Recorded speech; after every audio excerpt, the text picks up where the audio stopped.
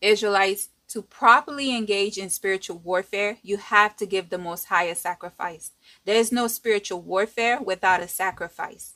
Israelites, it's important that you know what kind of sacrifice please the Most High before you engage in what you believe to be spiritual warfare. It's important that you spend time in the presence of the Most High to prepare.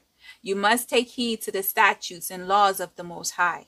Just because you're the apple of his eyes, it doesn't mean the Most High is going to change his laws for you. Uzzah was an Israelite, as well as Aaron's sons, and the Most High had no mercy on them. Israelites, if you're going to engage in spiritual warfare, know what you're doing. If you don't, you can find yourself bound with heavier chains on your life, or pay the ultimate price like Uzzah and the sons of Aaron. Don't let the spirit of pride lead you to engage in spiritual warfare just for you to lose the battle and the Satan's putting a stronger hold on your life.